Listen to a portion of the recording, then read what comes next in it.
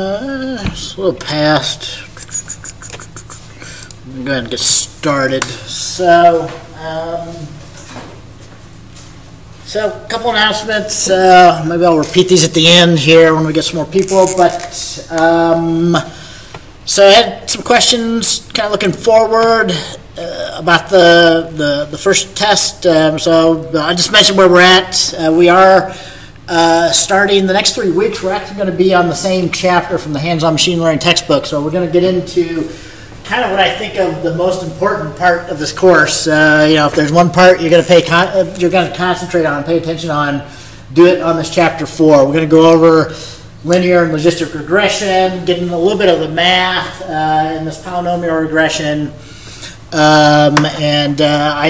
won't get too deep into it, but I hope that by going through this stuff, you'll get an idea about some of the most fundamental topics on machine learning. So fitting a model, what it means to train a model for supervised learning, what decision boundaries are, what regression lines are, how those come about, that kind of stuff. So some of the stuff you saw in the second assignment, but unless you've done stuff like this in another class or outside, you maybe didn't quite understand what was going on in terms of what the decision boundary was or some other stuff. So you're gonna hopefully we'll get into that. You'll get a deeper understanding of what was happening when we fit a model like we did for the assignment 2. So my main plan today, I am going to spend the first 30 minutes a little bit of a review, maybe not quite that long, but go over assignment 2 here in a second, see if anybody had any questions on that. I still had 1 or 2 people that hadn't gotten like a good submission yet, but I did go ahead and kind of make a finalized, and I posted an example solution. So,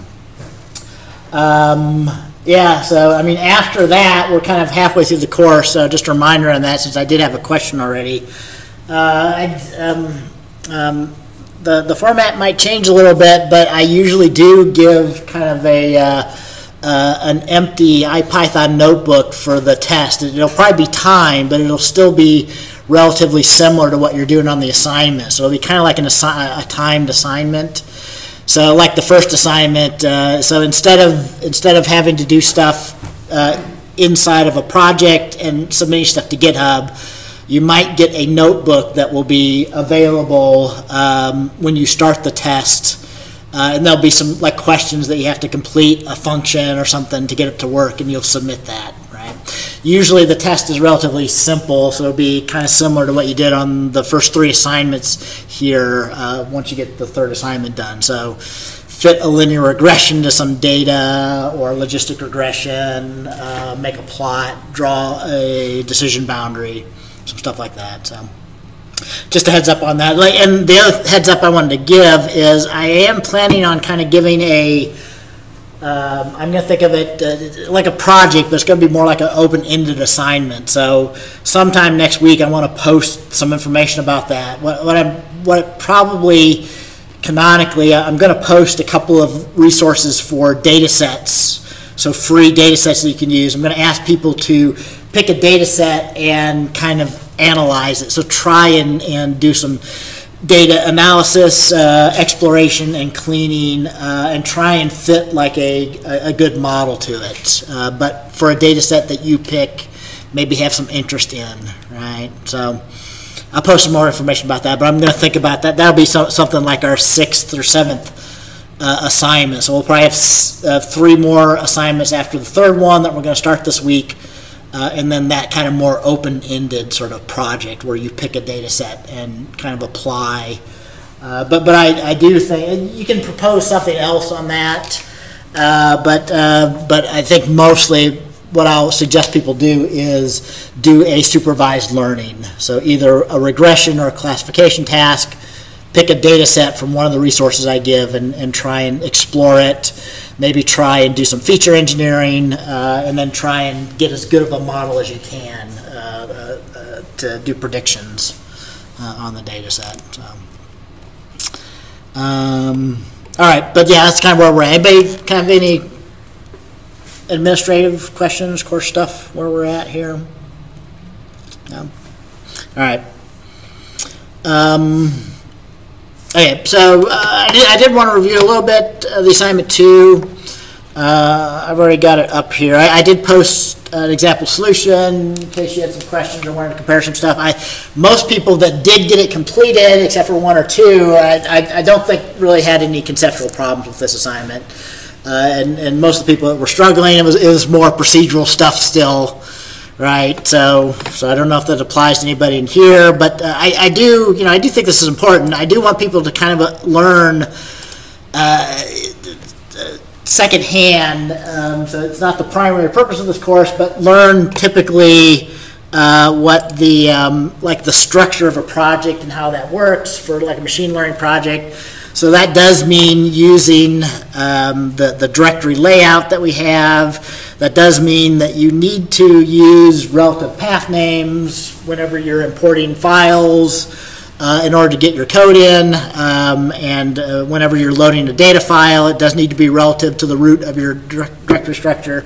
So I was going to mention, I don't know if there's anybody that's here right now that needs to hear this or not, but some people, really, whatever you're using to work on your assignments, whatever your development environment is, you should be able to use the same data, the same project structure, right?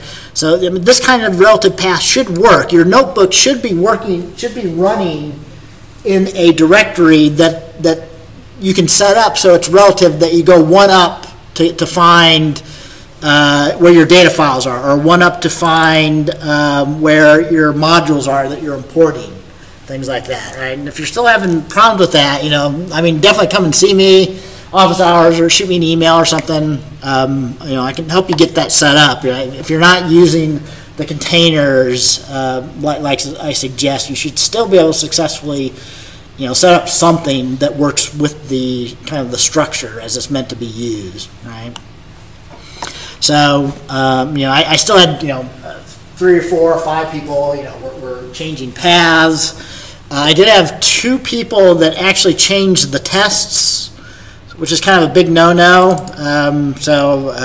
Maybe I didn't mention that in class, but I'm going to use a slightly different test for assignment 3. You guys are guinea pigs. I'm trying different things out to see what I like, what I think works better or not. But for this one, you were given tests in the form of doc tests, and I had 1 or 2 people change the tests so it would pass for the code they'd written. That's backwards. So if I give you tests, you have to write code that pass the test. You can't change these things. So you can't change the expected parameters for the model. You have to get your models to work so they get the right slope and intercept or model parameters or whatever, right? And if you have questions about that, that's fine. Let me know. So if you don't understand, so one person was pretty much correct, except for example, like for the scikit-learn, or was it stats model? I was expecting that you just directly return back the coefficient. So that meant that whatever was returned back as what I called the slopes here, you had to access it like this in order to get the value. And that person was mostly correct, but they were pre-accessing the item, the index 0 item, which was another array. If you just return back the coefficients, right? So again, if you don't quite understand, you do have to get it so that you can't modify these tests. You have to get it so these tests work with what you're returning back. But if you have questions about that, definitely ask me about that. So in that person's case, they could have had them easily passing if they were just returning it like that, and they would have been getting the right results and getting those tests not to crash when they ran them. So I know, simple things like that, until you understand it and get past it, can be a big stopper. So think about them. I do want people to get comfortable reading code and understand what's going on, and using tests like this. I guess not a primary purpose of this course, but it's a good kind of skill to have, to know how to do. But don't struggle too long. So email me or ask to set up a meeting. But that means that you do need to start earlier. So some people definitely didn't start until like Wednesday or Thursday or something. So you know, one person has already started on the assignment 3. Assignment 3 is available. I would encourage you to at least accept the assignment and read the assignment description, right? Get an idea of what we're doing on it. So, but back to kind of a thing about content. Really, a lot of the majority of the assignment is stuff in our chapter 4 that's on the polynomial regression and stuff. So I'm going to try and actually talk about that stuff. I had it listed as next week, next unit, but I'm probably going to try and start talking about that Thursday at least, what polynomial regression is and things like that, so that we can make certain that you guys can get started knowing the stuff you need to know to get working on assignment 3. So. All right.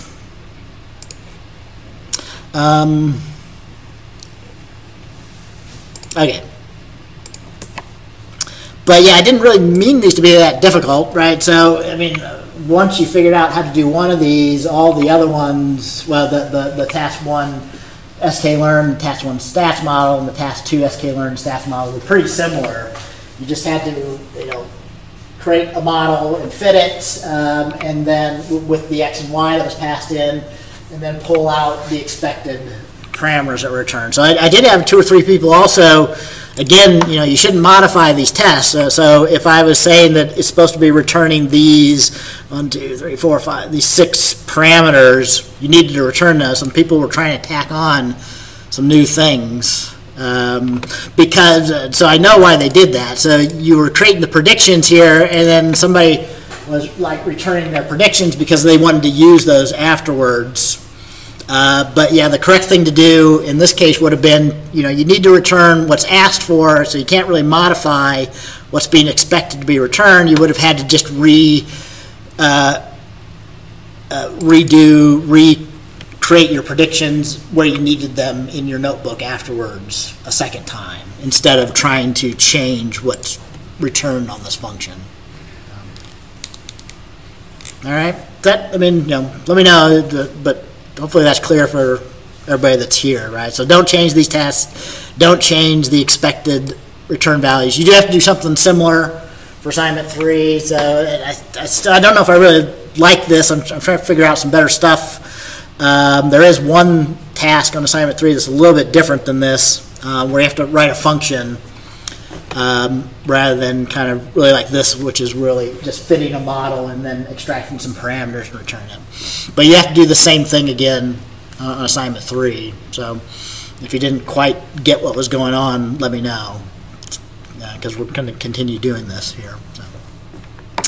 But yeah, don't change tests and just don't change the signatures of these functions. So it should take what I give you as input, and it should be returning what is said that needs to be returned as output, whenever these are called.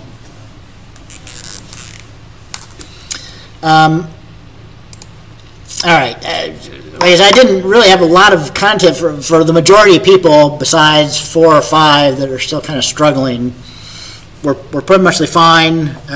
You know. I had some people kind of by hand, like, iterate over all the parameters to get these, and instead of using like describe,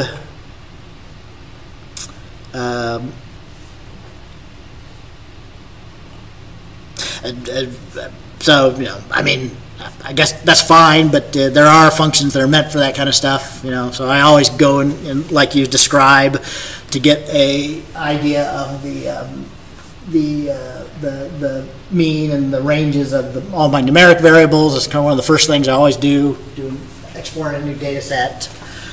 Maybe use info, you know, instead of going through all the ones by hand to find how these ended up being read in. So whether they got in as numeric types or things didn't look like they were read in as strings, that maybe I need to do something to fix those, that kind of stuff. So I think everybody pretty much figured out how to do a correlation matrix. You can use things from like Seaborn. I don't know if I think I've probably shown that before, but you can make nice heat maps from those correlation matrices. So I mean, it's hard to kind of see these numbers. So if you have more than a binary confusion matrix, you might want to actually plot it out so you can visualize which things are highly correlated and which things are kind of zero or not really correlated. I did have one comment on a lot of people. It's a nitpicky thing, but I mean, most everybody was fitting a regression line, although some people use Seaborn. I did have that, although for that one or two people that use Seaborn, I would encourage you to go back and make sure you can kind of do it by hand. But we will have more about that in this class. So once you fit a regression line, you should, we're going to learn to understand what those coefficients are and how that relates to this idea of what the best line is to fit to a set of data points. So yeah, I was hoping people would fit this by hand, but I had some people here notice it's nitpicky, but this won't work for the assignment 3. So here in this example solution, I create an array, a different array I called x hat here, and I fit my model to those points. In fact, I really didn't have to do this because, oh no, I do. So here it's a line, so I really only need 2 points. So all I'm doing is I'm creating an array that has x, the minimum, so something like 0, and maximum. So there's really only 2 points in this example solution where I plot the line. And then I create the corresponding y's for those 2 points by doing what I told you. So taking the slope times the point and adding on the intercept. Right? So the result, if you look at this, I should be able to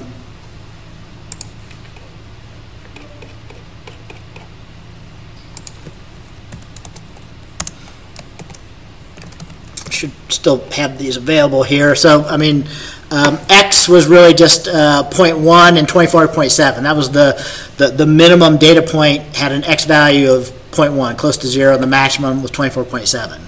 But since this is a linear solution, I really only need those 2 points to find the resulting fitted line, right? So by taking the intercept and the coefficient and doing that vectorized operation, we also end up with the corresponding y points for those that I called y hat in the solution. Right? So for point 1, that point was at a y value, an evaporation of 0.40, and for 24.7, it was at 8.65. Is that right? Yeah, I guess that's right. A little bit above 8, 8.5. So my interruption was some people were doing something like this, just taking all of the x values. So I called it, I might have to rerun this here, but I called it capital X above here that I was using to fit the model with when we passed it in here. So the problem with this is these values in x are the x values of all of these, right? And they're not sorted. So for a linear model, if you use all the values, I mean, it'll still look like a line, but it's really a bunch of line segments going back and forth since these aren't in any sorted order. So you don't see any problem if you're visualizing a linear model. But if you do that for the data set for assignment 3, that's a curved line, so if the model is something like this, you're going to see a bunch of things like that, the line segments from the data, since it's not in any particular sorted order. And the correct thing, to visualize your fitted model is not to sort the original data points, is to create a new set of data points. So like I did here, but for a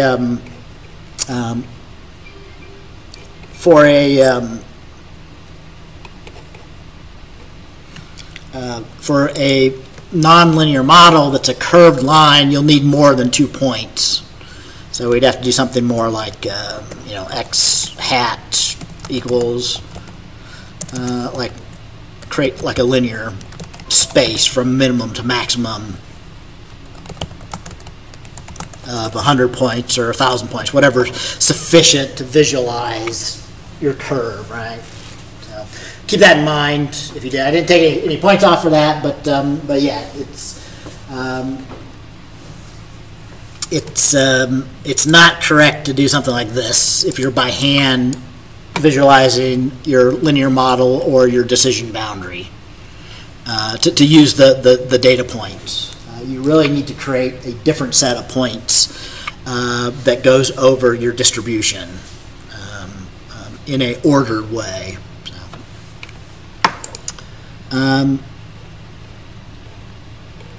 What else? So yeah, like I said, although that was fine. I probably should have mentioned. I really wanted people to not use. I mean, you could have used the Seaborn or other things to calculate the linear line for you. But it would be good if you did that to go back and redo it by hand, at least to make certain that you kind of understand what's going on here when you create a fitted line from your model coefficients. Yeah, let me know if people have questions on stuff about the assignment.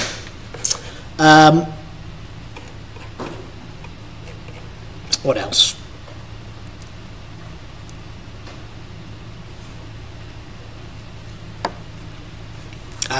Yeah, I didn't have a lot of comments, I think, so most everybody was doing pretty much like what I thought needed to be done to remove the missing values from the features, to encode the categorical variables.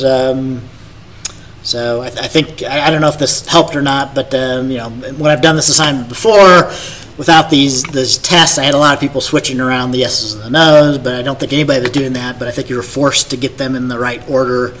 The no's were the zeros and the yeses as encoded as ones by these tests here. So.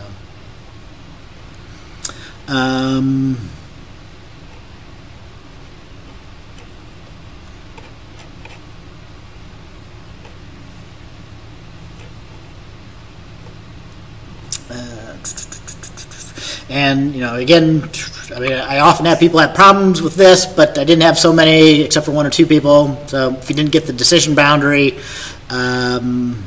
it's similar to when we fit the line, except for you need a slightly different equation.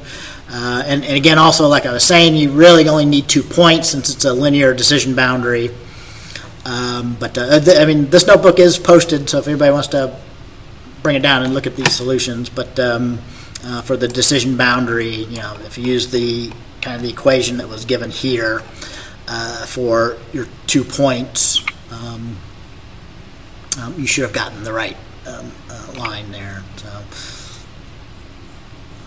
and again, we are going to, one of the things when we talk about logistic regression and decision boundaries, hopefully these things will make more sense, especially this one, how this decision boundary works. So, but you should be able to see, I mean, basically the fitted model, everything on one side of the line, like I've already mentioned, is going to get predicted as a no, and everything on the other side is predicted as a yes.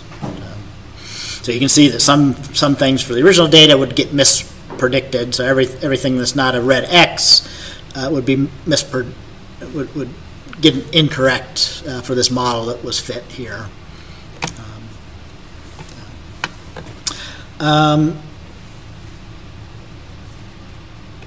I think everybody was giving me a legend. Hopefully I didn't miss that for anybody, and was labeling the axes. Don't change the figure sizes on these. So some people were changing the figure size. I guess maybe because it looks better on your environment. But if you can, try to remember to remove that. So I'll usually set the figure size to something, because I usually look at every figure plotted side by side just to real quickly. It makes it easier for me to tell whether the figure looks exactly correct or there's some problems or not. So,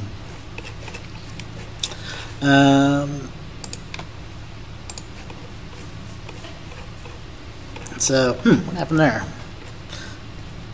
So I didn't see anybody have that problem because I think because I changed something on my code above, my solution's not working anymore.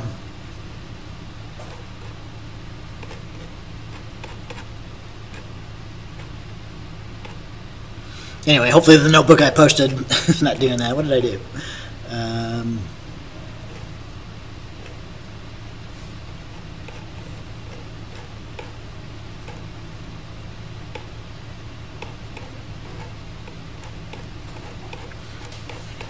Oh, because I modified this up here, it caused a problem.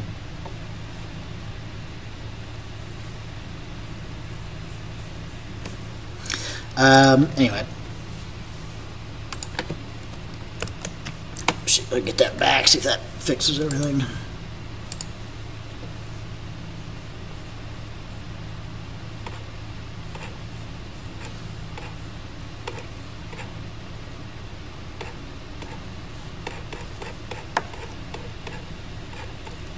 Okay, sorry about that. Yeah, I messed up my notebook. What do I do now?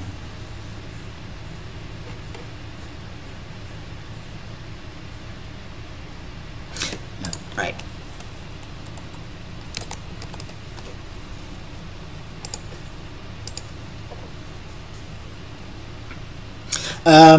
Okay, and I think that was it.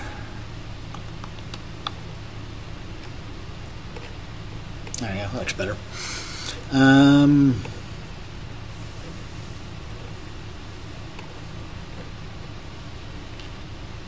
So yeah, I don't know. I mean, a lot of people did the extra. I wasn't really given extra credit, except if I took away a point or two, I might have given it back.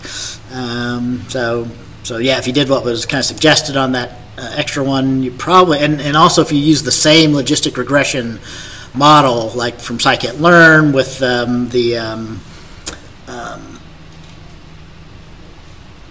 using LBFGS and that parameter for C, you probably find, I mean, even when you do cross-validation, it's going to fit much better. So that particular parameter is pretty predictive of whether it's going to rain or not, which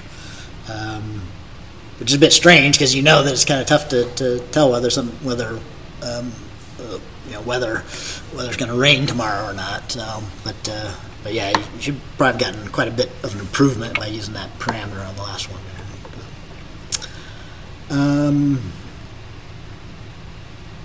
Okay.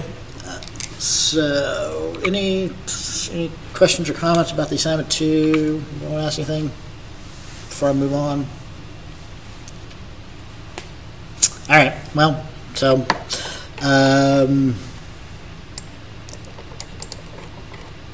Yep, so that's up there to look at if you still had some questions about some things. So I encourage you to go back and review a bit. Make certain that you're clear about how these things are supposed to work. We'll be using same stuff in terms of like writing stuff in a function and testing it for the third assignment and probably for all the rest of the assignments in the class. So, all right.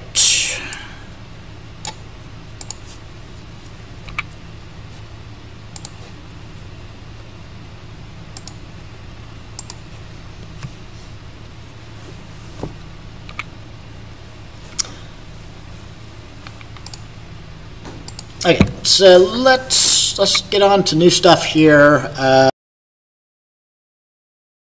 So let's start talking about linear regression, logistic regression. Let me go ahead and open up. Hopefully I did check all this, but hopefully all the stuff is running now.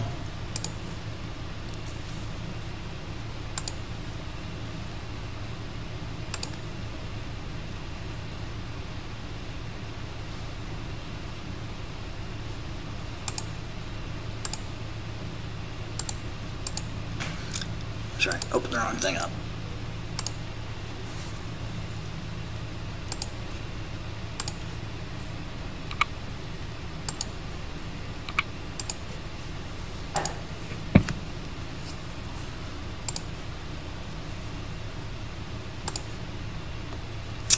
All right.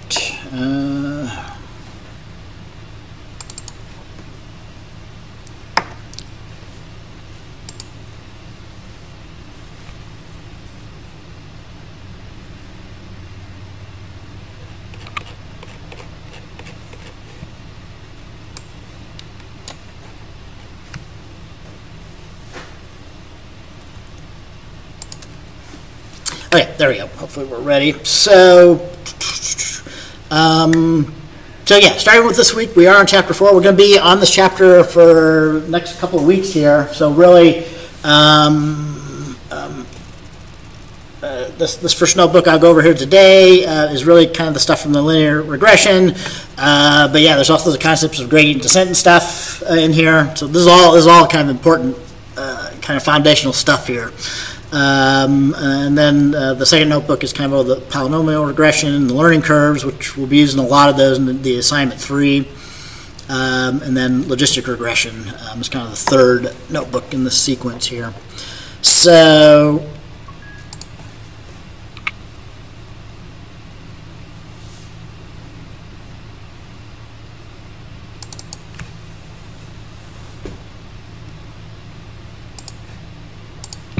just rerun, make sure everything's running in here.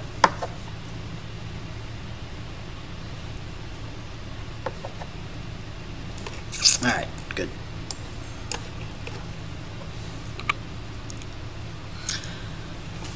So we've already been using linear regression, but if you've only taken this class before, not another class, you might not know, what we're doing, what it's doing behind the scenes. Some stuff I do, that you should know at this point from this class. We're doing supervised learning, okay? So the first 2/3 of the course is where we've got labels. We build a model. We train a model to fit and predict from the training labels that we have, okay? So that's what supervised learning is. And there's 2 classes of supervised learning.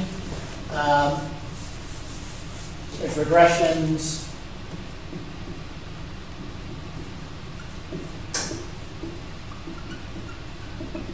Classifications. Right. The main difference being that regressions, the labels, the things you're trying to predict. So these have a real value number. We're trying to predict like a house price or something like that. That could be anything within the range. So a float value, whereas these are going to be some sort of class. So usually, so the simplest being like a binary classification.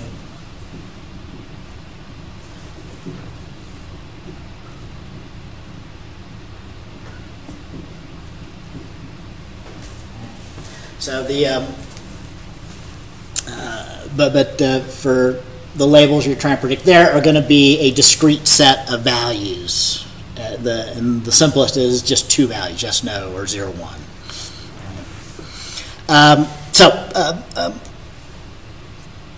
Linear regression, so a lot of machine learning models work, a lot of supervised machine learning models work the way linear regression does. Not all of them, so we'll look at some things that work, that create a model in quite a bit of different ways, especially like trees, right? But things like support vector machines, linear logistic regression, others fit models in a similar way to what we're going to talk about here for linear regression. Okay? So let's go back. So we've used this data before, our house price data. This is the one the textbook uses for chapter 4 to introduce linear regression. So in this case, what we've got, this is a very small one. So we've only got 47 samples here. And we've actually just got 2 features. Well, we've actually got 1 feature. So we're going to start with linear regression, where we have 1 input feature and 1 value that we're going to try to model or predict, right? So we're really going to be using the house size in square feet as the feature, and based on the house size, we want to predict the price, what the house price is. So I think this is in thousands of dollars. So 340 means 340,000. So the minimum of 125, 169.9 is a house that sells for $169,900 in this data set.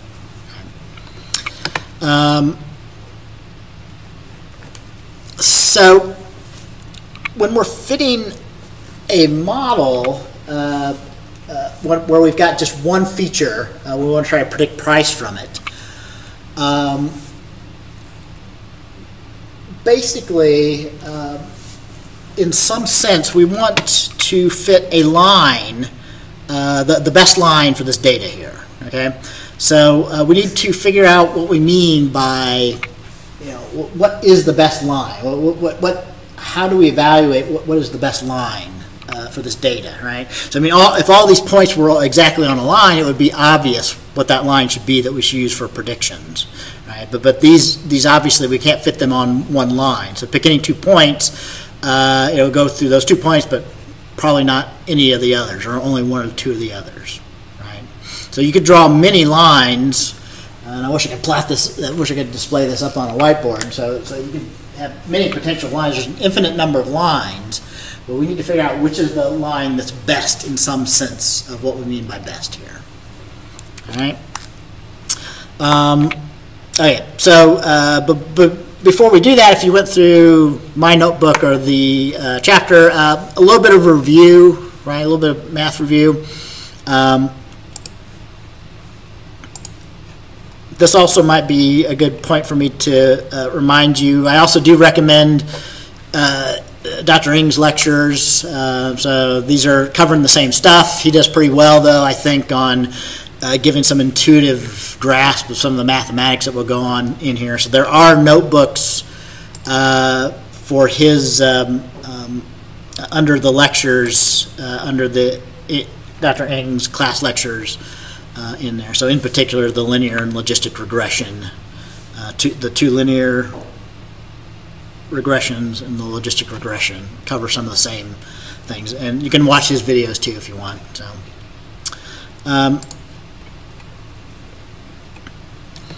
All right, so if you recall, you should be familiar with the how you specify the equation of a line. So a line can be the equation for a line can be derived from any 2 points on the line, right? And this is the standard slope-intercept form of the equation that we use. So you should have learned this all the way back in high school or before, if you did some geometry or something like that. Where do they usually do this? Algebra? Or no, probably geometry. So the slope, like if I want to find the equation for the line for these 2 points, that's really just a measure of, if I go some distance on the x, like 500, how far do I go on the y, right? So that's really what the slope is. It's the ratio of the change in y to the change in x. So I can calculate that for these 2 points here. I've got, I'm just using the first 2 points in this data set that was used for chapter 4 here. So that's what we plotted. We just plotted the first 2 points. If I want to find the slope, it's the ratio of the difference in y. So y1 minus y0 is going to be the difference from 400 to 330. So it's going to be approximately 70. Likewise, it's going to be the difference of those. So it's going to be approximately 500. Right? So if you do those, what did I say? So like 70.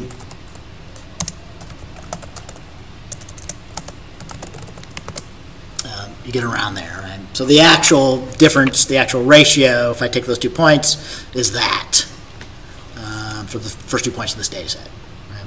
So that's the slope. So the line that goes through these 2 points always has that slope. So if I want to find out what the point is that's where we go 100 distance further on x, I would use that slope to find the corresponding y.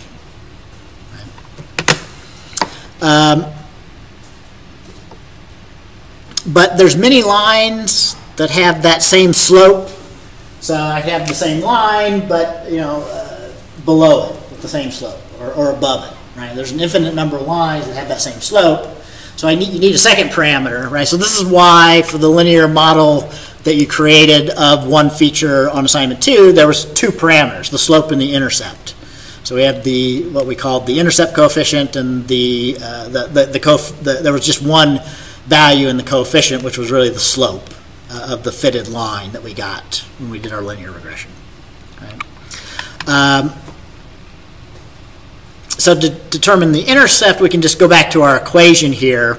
So I can rearrange, and so now that if I know the slope, I can find the one line that goes through one of those points by rearranging, so b equals y minus mx, and plugging in either of those 2 points will tell me what the intercept is that I need to get the line that has that particular slope that goes exactly through that 1 point that I've put in there. Right. So anyway, so if you follow that, so we've got this slope should correspond to that line, and that intercept at 107 should correspond. So if we plot that, let me replot this here. Oh yeah, I did this on purpose.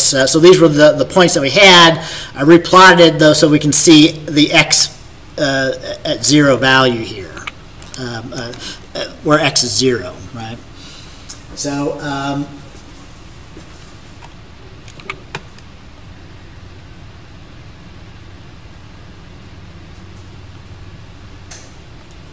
so yeah, I mean, you know, if you ask if you ask Matplotlib to do a plot, where you ask it to give you a line instead of like a scatter of the points, it will connect up the line segments, right? But yeah, in this case, we created a line. We created 2 points. So there's really just 2 points from 150 to 220, right? So we got a little bit beyond the ends here. So, you know, it was at 1600 and 2100, right? But if I wanted to, so I think the reason why I was doing this is so we could also extend the whole line all the way down to 0 to see where that intercept term comes in, right? So, I mean, maybe I'm spending too much time on this. So, you know, this should be ringing some bells. It should be kind of familiar to you. You've done this at some point in the past here. So we rerun everything above this here.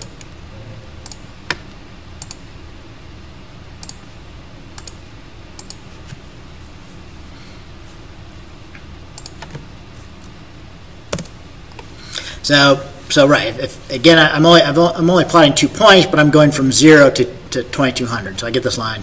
The point being is that the reason why it's called the intercept term is that the interpretation is that's the location when x is 0, what the value of y is going to be. And again, that should be obvious from the equation. So when x is 0, this goes away. So when x is 0, y is going to be at b, the intercept term, right? Which was that 107 point something for this line here. Okay, but you know, so that's just reviewing. So what is the equation of a line? Given 2 points, how do you find out that equation? So given 2 points, 2 parameters will exactly determine the equation of the line that goes through those 2 points, right? So you just need the slope and the intercept, right? So keep that in mind. Or another thing to keep in mind is that if I have 1 input feature and 1 label, I actually need 2 parameters for my model that represents the mapping from 1 input to my output label that I'm trying to model. All right? So 1 feature needs 2 parameters.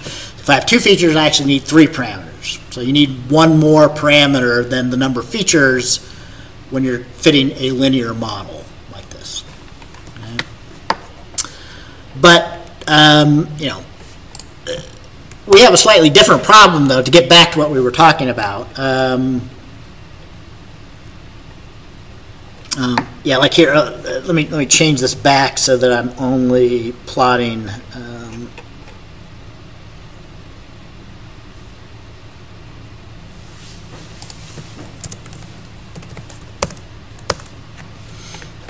in that range here. So if I look at the first 3 points, this was kind of done by purpose, but again, what we're trying to work up to is if I have 3 points and I want to build a model from those 3 points, what is the best model? What's the best linear model that I can create that would represent the fit of those 3 points, right? I mean, I could just use my original line, right? Is that good or not if I have a 3rd point like this? Or I could have another line that goes through those 2 or something intermediate, right? So again, if I had a whiteboard, maybe the best model is something that doesn't go through any of these, but and so that's working up to what I want to say is what we want is we want to have some measure of a line that gets as close to all these points as possible for some definition of close, right? So we want to be formal for what we mean by close, or some formal definition of the goodness of the fit, right? And that's kind of the essence of linear regression, right? Being formal about what we mean by the best line, the one that's closest or best fitting, okay?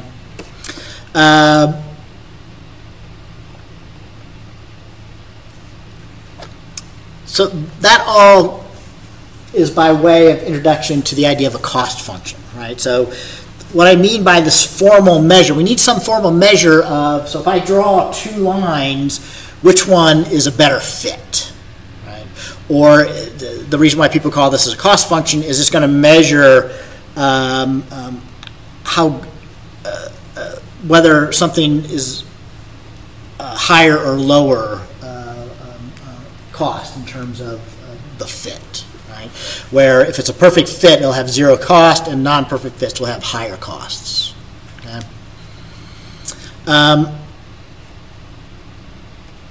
So, and we want this. So this function, has many different names. It kind of came about because of linear regression was sort of rediscovered or redone in different domains, different disciplines. So some people call it the cost function. That's more from engineering. Some people call this like a fitness function. There's other names for this, but they mostly mean the same kind of thing here for our purposes. Okay.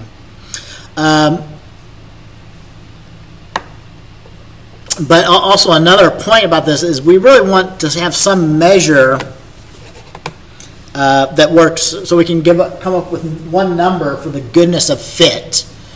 So for the fitness or the cost for any number of points, right? So again, if I go back, this was actually the original line that went through the first 2 points. But is that a good model, a good fit for all the data points that I have that I'm trying to create a model of, right? It kind of looks not too bad. That was kind of by chance. If I had picked a different 2 points, like if I had picked these 2 points, I'd have a line that would probably should intuitively feel like a bad fit for you, right?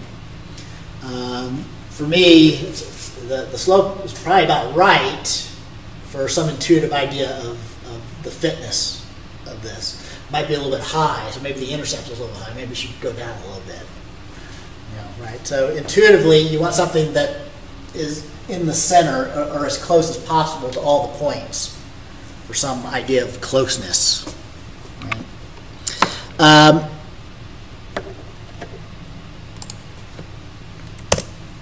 Okay, so we'll come back to the cost function, but so we've already been using linear regression on your assignment 2, a couple of examples of it.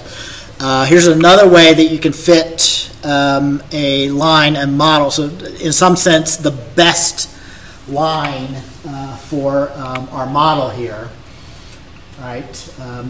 So what this is telling me is that if I want to fit a degree 1 model, which is basically fitting a line to those 47 data points, you can use the polyfit method from NumPy. I think I asked you to use polyfit on your assignment 3, maybe. This does the same thing as using the linear regression from scikit-learn or the linear regression from stats model. But this is telling me that this returns back, notice this returns back 2 values. So since I'm returning a line, it returns back the 2 coefficients, like I talked about, that we can interpret as the slope for the best line, the line that fits the best, and the intercept. Right? So it's telling me, remember that we calculated the slope was 13 for those first 2 points when we went all the way back to, where was it? Right here, right? Had a slope of 13.138 and an intercept of 107.6, right? But that was just the equation of the line through the first 2 points in the data set. So polyfit is telling me that the best line has a slope of close to that. So like I was saying, that the slope was pretty close to the best fitting slope that we had just by chance. So the best slope is 0.134 instead of 0.138. It's a little bit down, like we were saying. So it doesn't intercept at 107, it intercepts at 71 when x is 0. And we can plot that best line. Here.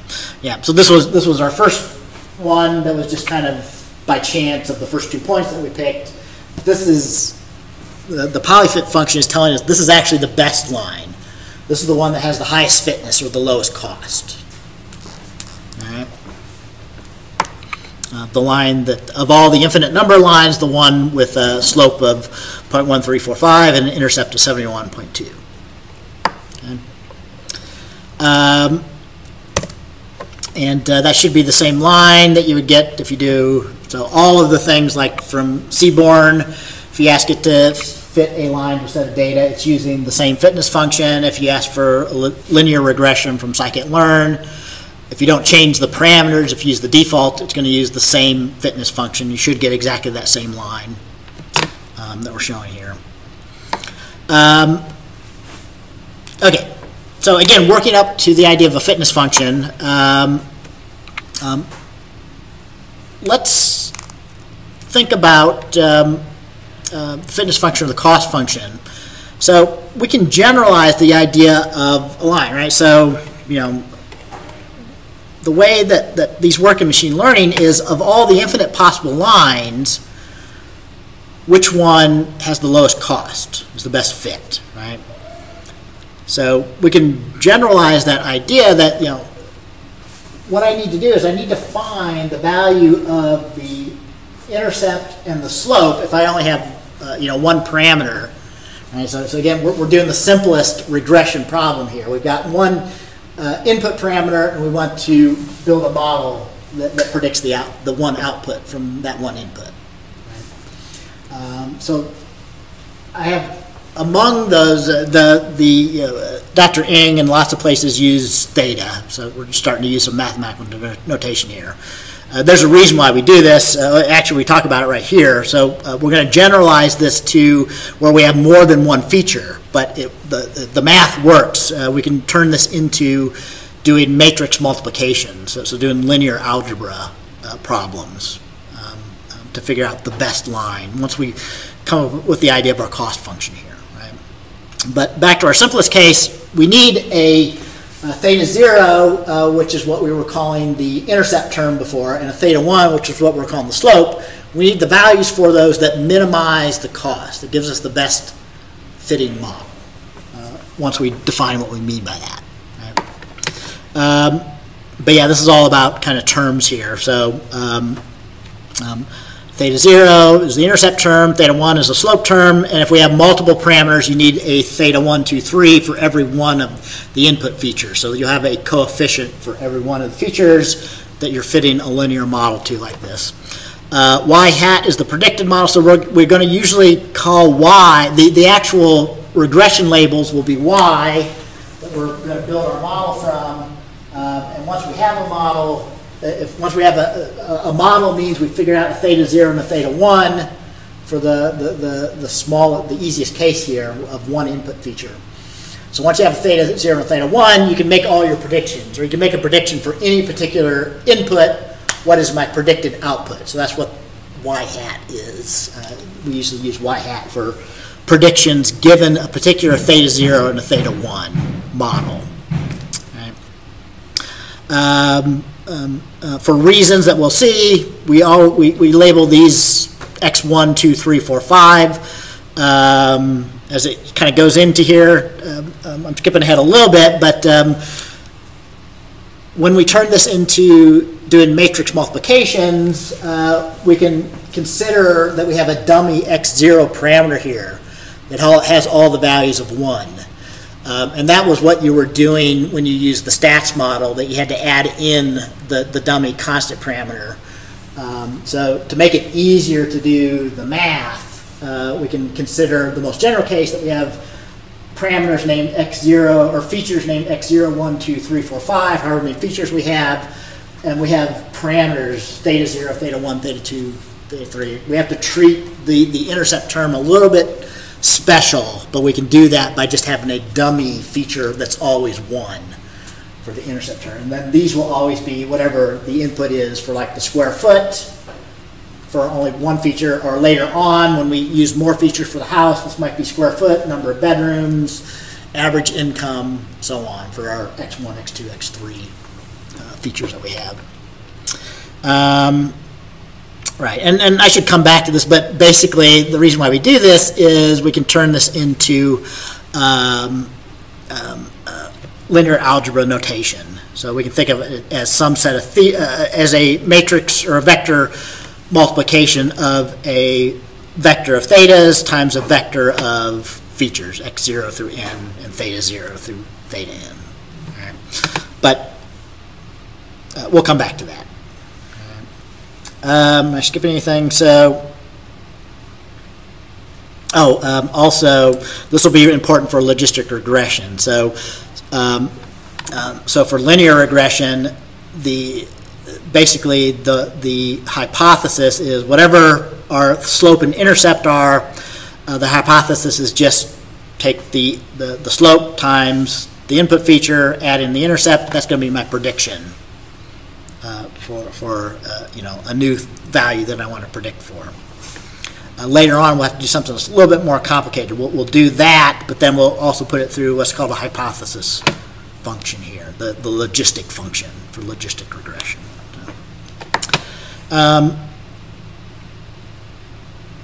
Okay, but that means, though, for example, if you didn't quite follow that we can do stuff like this. So we can turn this into matrices or vectors and just do vector matrix multiplication, right?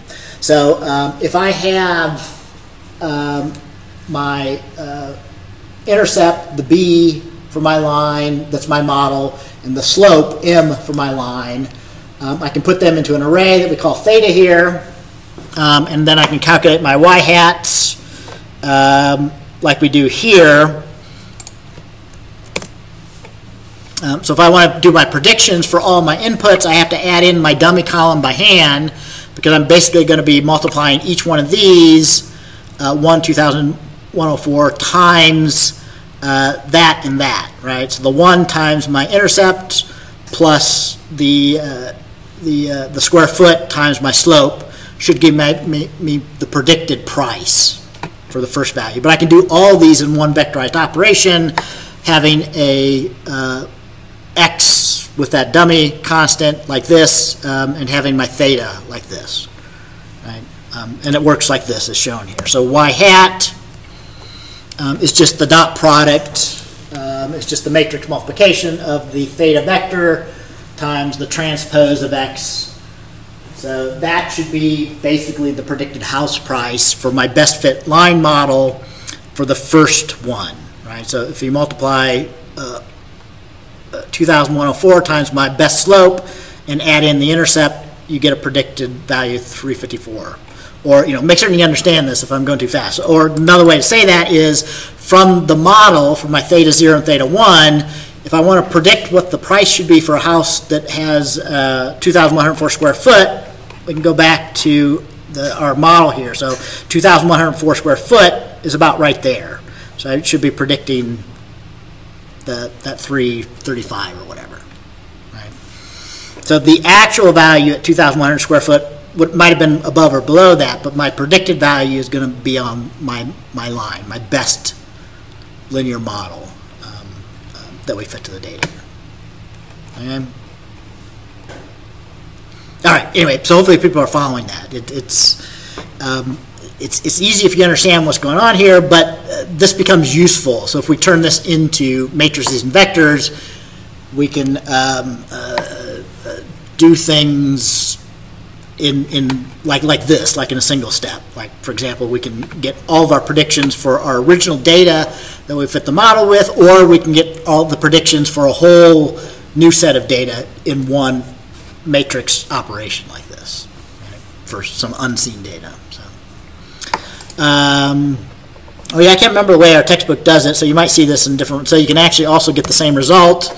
You get a different shaped result. So notice the difference here is I had a vector, a 47 item one-dimensional vector. If I did it theta times x transpose, or you can just do x times theta, and you get a, the shape is you get a two-dimensional with just one row.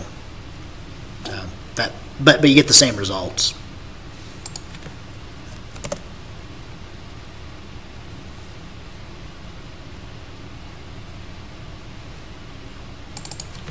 So if I had done it, I don't know why I didn't do it both ways in the example here. So originally we got just a vector of 47 predicted items. This one you get a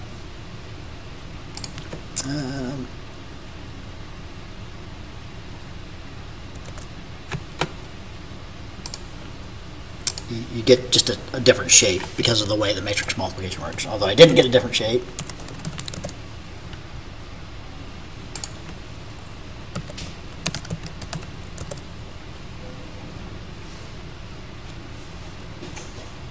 Anyway, I did want to make the point that yeah, sometimes you do have to reshape things to get the multiplication to work correctly. So that can be some people can have that can be mysterious to people, but yeah. So sometimes you'll get it out as a vector, or you did have to do that for this second assignment. So you might have to, if you have a vector, you might have to change it into like a column matrix, so two-dimensional with just one column, or things like that. Sometimes you need to do. So,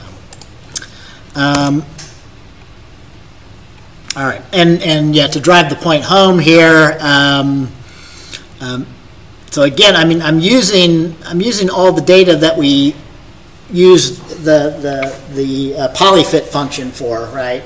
So the polyfit told us that the best slope and intercept were those given ones, and then I just repredicted. So what would be my predicted house for all of the data that I trained with, right? So what there should be one corresponding point on my line, my model, for every data point. So this is leading up to, so we can now finally talk about the cost function, because the cost function is really how far away every point is, the prediction is from the actual value, right? So this prediction was pretty close. This one was almost right on, but some of them are pretty far away. Like this one here had a pretty big error. Its prediction would have been down here. So for some reason, this relatively small house had a much higher price in the database. Looks like it was maybe a bit of an outlier. But right.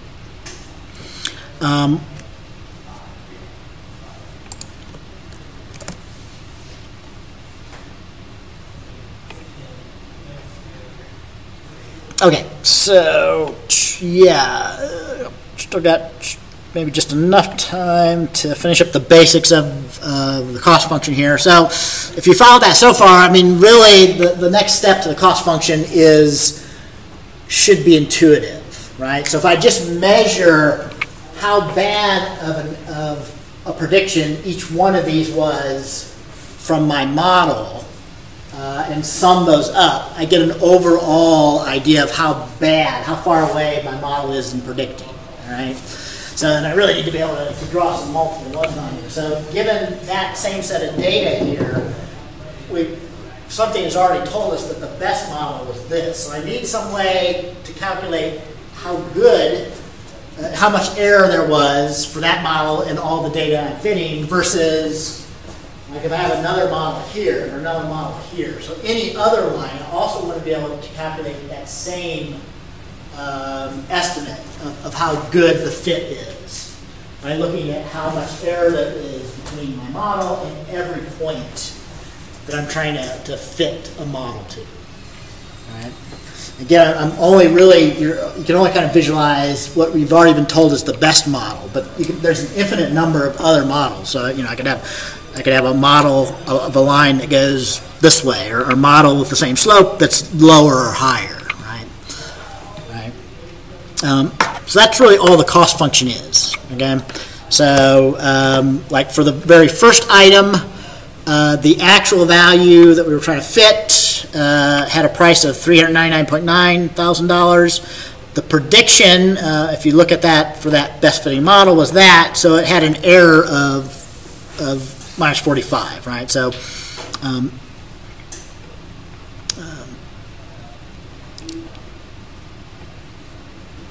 So I maybe should have shown what X was there, but so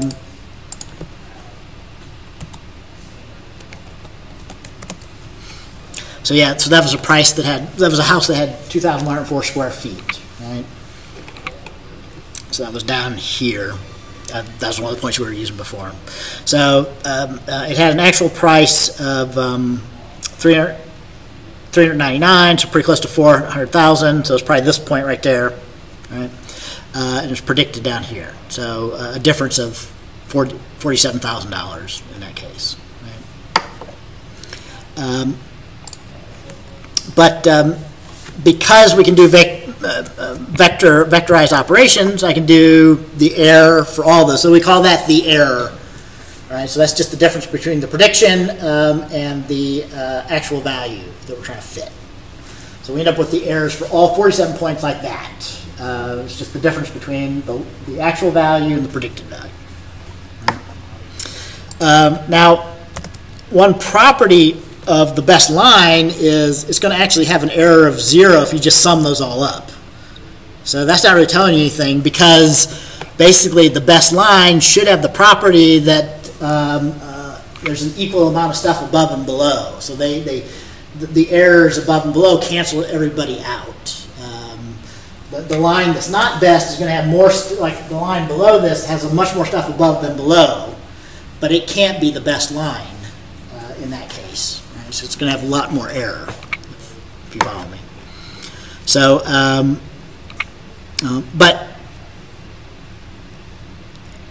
this wouldn't be too useful, so I really need something that's really just a sum of the magnitudes of the errors to get an idea of how much error there was in total between my predictions and my values, right? So, you know, an easy thought, what occurs to most people is, let's just do the absolute value, right? Because some of the errors, some of the predictions were below, some were above. So if I just take the absolute value and sum those up, I get an idea of what the sum is of the magnitude of the errors. Right? So yeah, this is known as the absolute error. This is used as a cost function or a fitness function in some contexts. So normally what we do is we average that. So what you want to know is what on average is the magnitude of my error. So this is the absolute,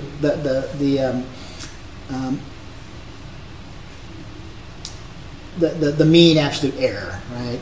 So this is just the absolute error, and take the average or the mean of it. So hopefully, if you read through or watch through the Dr. Ing's lecture videos, this math won't intimidate you. So I skipped over, I don't know why, but normally instead of using the absolute value, we use the square of the value. Right? So instead of taking the absolute value, we will just square those.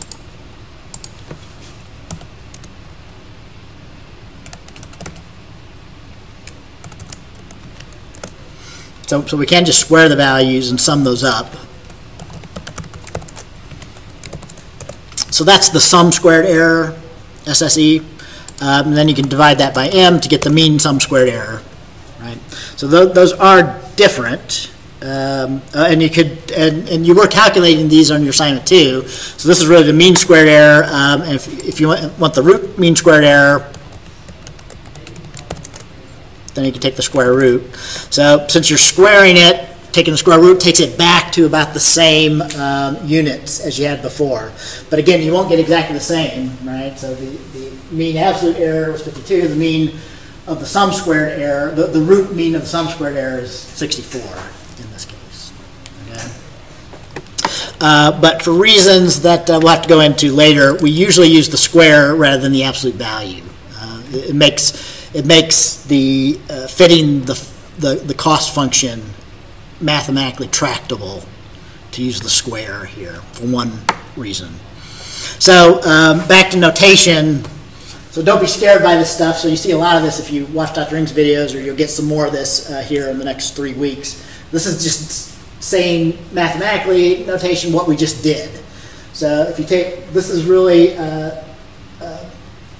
right here, this is calculating the prediction. So that's y hat by taking all the thetas times all the x's, so that's really y hat.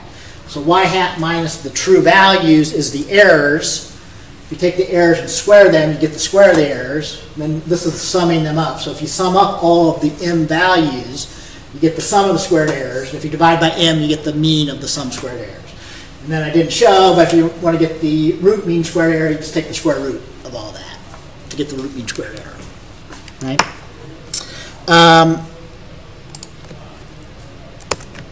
All right, and again, some mathematical notation. So we often mathematically use an upper I.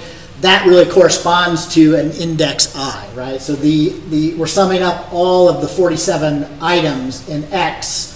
So if we're doing that in Python, we would use I into X or I into Y to get the one particular element. Right? But yeah, I is the index of the element number, the sample number that we have in equations like this. Our textbook might go from 1 to m. I often change this from 0 to m minus 1 because then it more directly corresponds to Python where we use zero-based indexing. Right? So we can directly encode something like this in Python where the item at index 0 is our first sample and so on. Okay, and so I kind of skipped over, so we give an example of the sum squared error. So yeah, the reason why I didn't have that above here is I do talk about the root mean squared error, calculating it down here.